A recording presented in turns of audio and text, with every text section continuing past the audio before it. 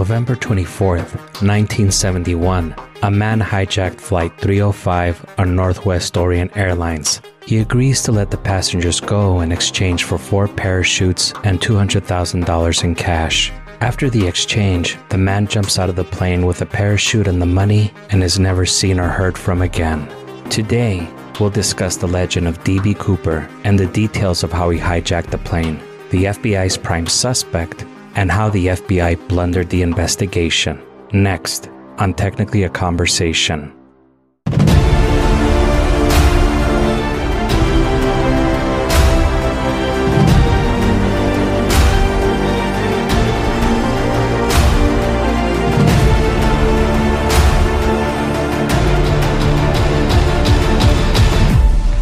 Greetings, you're listening to Technically a Conversation, a podcast where we share an interesting topic or story with each other and hope you find it interesting as well. I'm one half of your host, Jose, and I'm joined, as always, by my lovely co-host, the vegetarian whose favorite vegetable is shrimp, Isela. How are you doing today? I'm doing pretty well. How are you doing? That's also very true. So I'm glad you called me out on that. I'm doing good also. Good. The rumors are true. The Mexican pizza will be coming back on May 19th. Or I guess it came back on May 19th by the time y'all hear this.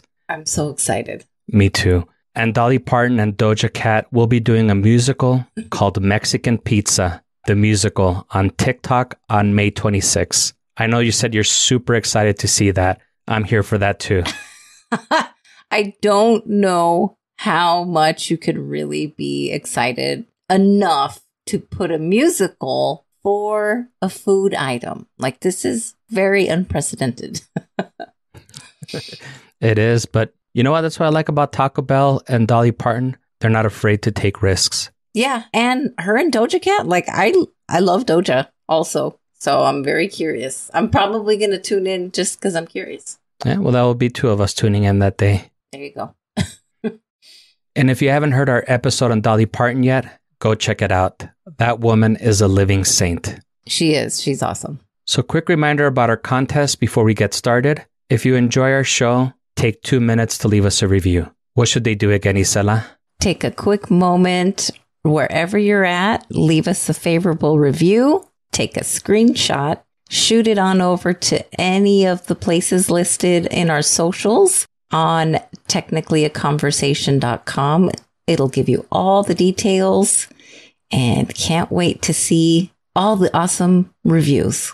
And once you do, send us a screenshot to one of our socials. We'll read it on the show. And once you get 25 reviews, we'll do a drawing and give the winner a sexy, Technically a Conversation t-shirt. Woohoo. So again, check out our website or just check the show notes for all the deets. To those of you that have already left us a review, thank you. Thank you so much, guys. Quick shout out to the queens, Elena and Erica. We missed you last week, Erica, but it looks like she's back with a vengeance this week and making up for all the lost time.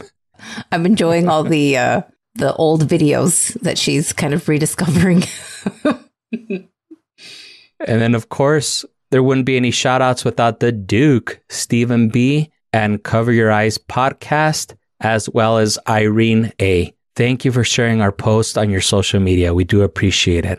Very much so. With all that business out of the way, ready to get started? I am so ready. Great. Let's get started. Okay. So, Isela, have you ever been on an airplane before? Yes, definitely. Did you ever hijack any of those airplanes? Never crossed my mind.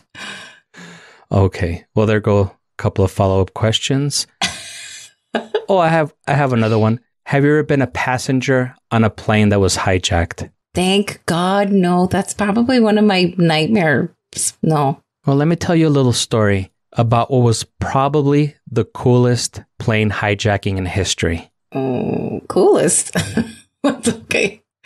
It's a good story. Okay. On November 24th, 1971, a man boarded Flight 305 on Northwest Orient Airlines in Portland, Oregon. A short time later, he hands a flight attendant a note indicating that he has a bomb in his briefcase, opens up his briefcase to show her, and asks her to sit with him. After a few moments, she takes a note to the captain of the plane. The note states that he would let all 36 passengers go in exchange for 4 parachutes and $200,000 in cash. After the exchange, the man jumps out of the plane with a parachute and the money and is never seen or heard from ever again. On this day, the legend of D.B. Cooper was born and remains the only unsolved hijacking case in commercial aviation history. Very cool. So are you familiar with D.B. Cooper? I am familiar with D.B. Cooper. So for all the listeners that might not be familiar with D.B. Cooper, now that we gave the Cliff Notes version, let's go into all the deets. Now, the majority of this information comes from the HBO Max documentary called The Mystery of D.B. Cooper by John Dower. Link to this and all the sources will be in the show notes. Let's start off by setting the scene. It's pretty rare that you hear of an airplane hijacking nowadays. Security is definitely a lot stricter now than it was in the 60s and 70s. Do you want to take a guess? A gander, if you will, at how many American airplanes were hijacked between 1968 and 1972? 68 to 72? I don't know. It's probably something shocking, like 20. Oh, it's a lot more shocking than that, girl. Oh, no. According to Vox, there were over 130 American airplanes hijacked in those 4 years alone. That's a lot. They stated that hijackings in the 60s were as common as mass shootings are today, which is fucked up and super sad that the US has that reputation. Just another mass shooting? America's gonna America. Oh my God, yeah. The HBO documentary mentioned that it was common for Cuban nationals to hijack a plane and request to be taken back to their homeland. One of the pilots who was interviewed, William Radixak, stated it was actually kind of fun. Everyone on the plane would get a bottle of rum, a couple of cigars, get back on the plane, and fly home. What made the D.B. Cooper incident different was that it was a hijacking demanding money. And if anyone was going to know the difference, it would be William Radixak, as he was the co-pilot the day of the D.B. Cooper hijacking. So let's start out by listing some of the facts and information that we know. On November 24th, 1971, the day before Thanksgiving, a man going by the name of Dan Cooper purchased a one-way ticket for $20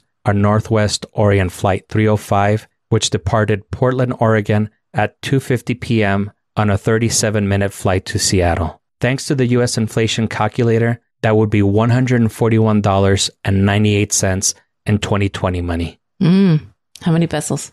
I didn't do the pesos, sorry.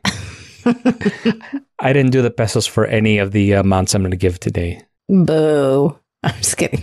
Less than 1% of our listeners are from Mexico, so I think it's okay. Our two Mexican listeners are sad.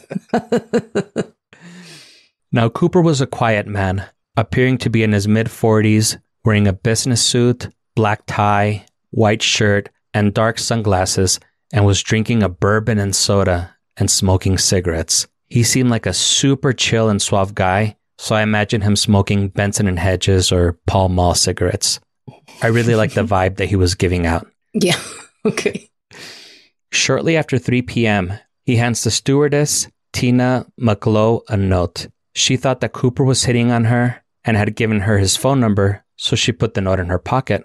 The next time McLeod passed by, Cooper told her that she should read the note. According to McLeod, the note said, "Miss, I have a bomb here, and I would like you to sit with me." Cooper showed her his briefcase, which had what appeared to be dynamite taped together with electrical tape, a large battery, and a bunch of wires. Cooper wasn't fucking around and told McLeod that he wasn't going to be taken alive. At this point, McLeod pretty much became the liaison between Cooper and the cockpit of the plane. Cooper's demands were $200,000 in $20 bills, 2 front parachutes, 2 rear parachutes, and a fuel truck waiting on the ground in Seattle by 5 p.m. According to a Rolling Stone article, after arriving in Seattle, air traffic control kept them circling the airport for close to 2 hours while government agents scrambled to get all the things Cooper demanded. In today's money, do you want to take a guess how much $200,000 is equivalent to? Well, inflation's pretty bad. I'm going to say $500,000. It's a little bit higher than that. It's probably about how much it costs to fill up your car with gas 12 times. How much is it? $1.4 million. Oh, shit. Okay. Wow. The plane landed in Seattle at 5:45 p.m., and the money and parachutes were brought out. McLough was allowed to get off the plane and pick them up. Once Cooper had the money, he was okay with the passengers getting off of the plane. Along with the passengers, 2 of the 3 flight attendants were also allowed to leave. There were only 4 people on the plane now. Cooper, McLough, Radixak, who was the co-pilot who thought getting hijacked to go to Cuba was fun. Oh my God. And Harold Anderson, the second officer of the plane. So Radixak began to do the math. He said, there are 4 of us and there are 4 parachutes. Is he going to have us jump out of the plane with him? Cooper instructed the pilots to fly to Mexico City. A short while after being in the air, Cooper demanded that the airplane be flown at 10,000 feet and for the flaps and gear to be down. At this point, it was obvious to Radixak and Anderson that he was going to jump. Their biggest concern was how the plane was going to react once Cooper lowered the stairs. Oh, shit.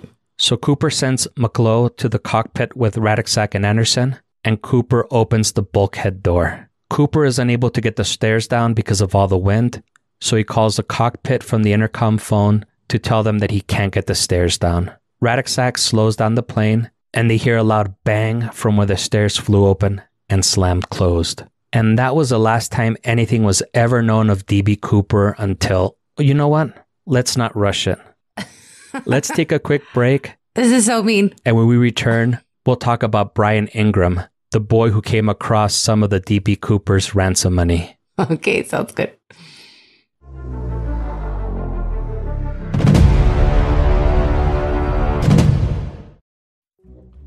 Hi, this is Dakota, host of ContraZoom Pod, where we go back and forth about film. I am obsessed with movies. I could talk about them all day, and if you're like me, then you'll love my podcast. Every week we take a new topic, whether it's ranking a director's filmography, covering major film festivals, or getting way into Oscar season. While every week is different, we do have some recurring topics, like our Make-Remake series looking at an original film and its remake, or our very popular A History Of program, taking an in-depth look looking at some of the biggest companies involved in film, including Criterion, A24, and Neon. It isn't all super serious topics, though, as we always need to play catch-up with all the hottest Marvel Cinematic Universe news and general pop culture goings-on. There's something for every kind of movie lover, whether you want reviews, interviews, or in-depth conversations. ContraZoom Pod is found on all podcatcher apps, and visit ContraZoomPod.com for even more information.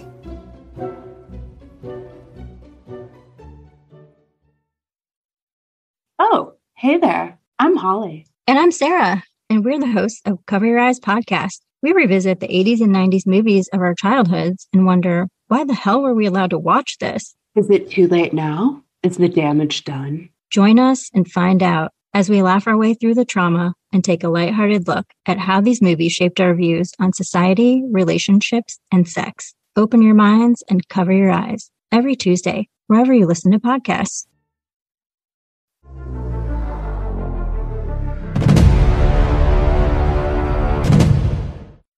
How was your break, Isela? Did you hijack any airplanes during our break? No. No, nor am I planning to. Hopefully, this could be used as evidence for the FBI later. What are your thoughts so far? Are you familiar with everything that I've described so far? I am familiar. I did watch the same, the HBO doc, but it was a few years ago, and I watched it with my dad. I don't remember if I had a couple of questions answered, so I'll wait and save them until the end. Okay. The HBO documentary was my main source, but I also did use other sources to fill in the blanks, such as Vox and Rolling Stone and the actual FBI website. So I did fill in a lot of gaps. Okay. So quick recap. D.B. Cooper jumped out of the plane in November of 1971. That was the last time anything was ever known of him. He pretty much disappeared off of the face of the earth. The next day, there was a manhunt going on in the Woodland, Washington area, as that was where Radixak felt a bump where he believed Cooper had jumped out. The manhunt was codenamed Norjack and was the largest manhunt the Portland, Oregon office had ever seen up to that point. It was a who's who of law enforcement combing an area 5 miles long by 1 mile wide. The FBI was out there, local police, an RB battalion, Even the fucking Boy Scouts were out there looking for Cooper. Oh my gosh. They were looking for anything they could find. The briefcase, the parachute, the money, any sign that he had been in the area. Nothing was found. And it stayed like this for 8.5 years until February 1980, when a kid named Brian Ingram found 3 bundles of money on a beach on the Columbia River on the border of Washington and Oregon. So in total, it was about $5,800 worth of cash that was compressed and matted down. The bills themselves were in pretty rough shape, and when they attempted to separate the bills, they were almost disintegrating and falling apart in clumps. They did know the cash belonged to Cooper due to the serial numbers matching the ones that were part of the ransom money. The part that's wild, to quote you, Isela, is that the money was found about 45 miles south of where D.B. Cooper supposedly landed. Geologists were brought in to do a geologic survey, and they dug and redug the area where the money was found and concluded that there was no way that money had been there for close to 9 years. There was a layer of strata in the sand they could date back to 1974. If the money had been there since 1971, the money would be below that strata. Since it was above that, it had to have been there after 1974. I mean, I don't know if this is the part where I interject my parts of, I think, but it sounds like he might have just been trying to throw people off. It's very possible. Although $5,800 is kind of a lot to sacrifice, I feel. I would probably leave a couple hundred behind, just so that they can be found and the serial numbers can be cross-referenced. But $5,800 is a lot. 5,000, but out of what, 200,000? Is that what it was? 200,000 was the total, correct? Yeah. That's barely over 1%. Nah. Okay. So according to the FBI website, by the 5-year anniversary of the hijacking, they had interviewed over 800 suspects and had eliminated all but 24 from consideration. Ooh, that's a lot. According to Bruce Smith, who is the author of the book D.B. Cooper and the FBI really blundered this one. At first, I thought Bruce Smith was going to be a crackpot because they showed him in the documentary wearing a cloak like he was Harry Potter or some shit. He definitely gave off big HP energy. Yeah. But he did go on to detail all the things that Cooper left behind. There were the cigarette butts, as he was apparently chain smoking on the plane, as one does before they hijack it.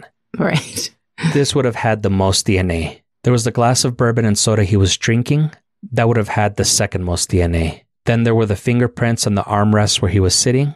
The FBI lost all of that evidence. What? The only thing they did have was the black JCPenney tie that Cooper removed before jumping, which they were able to get some DNA from. How is that possible? Okay, damn. Yeah, and I remember on the documentary, they ended up interviewing the person that was in charge of the FBI. Now, it wasn't the person in charge of the FBI during D.B. Cooper's time. It was a person in charge of the FBI like in 2014. Oh, I see. Yeah, so he had no idea how all this could have gotten lost. And honestly, I don't think he would have been the right person to ask, but maybe they weren't able to get somebody that was in charge during that time to ask what happened to all that evidence. Yeah, that makes sense. Now, I want to talk about this tie for a little bit. When I found out that it was a clip-on, I lost a lot of respect for the Coop. Oh my God, really? Here I was thinking he was super smooth, super suave criminal mastermind, smoking his Benson and Hedges. After I saw the tie, I got used car salesman vibes and thought this fool was probably smoking GPCs or Merritts or something whack. Oh my God. He's got bigger fish to fry than worrying about a Windsor knot. I don't know. No offense to any listeners that smoke GPCs or Merritts or wear clip-on ties. Okay.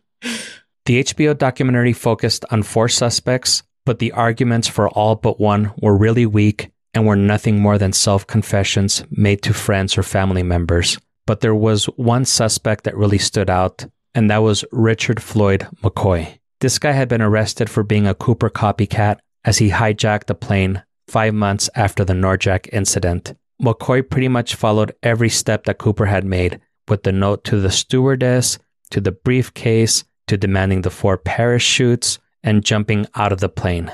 No. The only difference was that McCoy asked for a $500,000 ransom, which would be $3.4 million in 2022 money. Much like Cooper, McCoy would have gotten away with it too had it not been for his mangy friend Ben Anjuwarden narking him out. To quote you again, Isela, with friends like that, who needs enemies? I know, what a jerk. So after his friend narked him out, the FBI went to McCoy's house, started snooping around, and found $500,000 in his attic. Oh my God, that's a lot of money. Now, McCoy is still the FBI's favorite suspect and is the only suspect listed by name on the FBI website. He was also the favorite suspect of Smith, the Harry Potter cosplayer. Yeah, yes. When McCoy was arrested, they asked him where he was 5 months earlier on Thanksgiving. He claimed that he was at home, but receipts and phone records placed him in Las Vegas, Nevada. McCoy was sentenced to 45 years in prison for the 1972 copycat hijacking. McCoy was like, "Nah, fam, I'm good," and busted out of jail the next day. What? Okay, quick question. How did they find those telephone records if there wasn't like cell phones back in the day to place him in Nevada? I think what they did was they went to the phone company, and since he was calling his family to let them know that he was on his way home, they were able to track the calls that he was making to his home to, I believe it was a payphone in Nevada. I see. I want to say when they were snooping around, he had receipts from that gas station. So they were able to place, kind of collect the dots. Okay, well, he was obviously the one that was calling because he has receipts from that gas station. Oh, got it. Okay. So McCoy was apprehended a second time and was put in a higher security prison. McCoy was like, "Peace out, hosers," and busted out again. What the hell? Oh my God. He was on the run for several months until he was involved in a shooting with the FBI, and sadly, McCoy lost. Oh, wow. You got to know when to hold them and know when to fold them. To quote the immortal Kenny Rogers. Immortal. Well, that might be a little far, but yeah.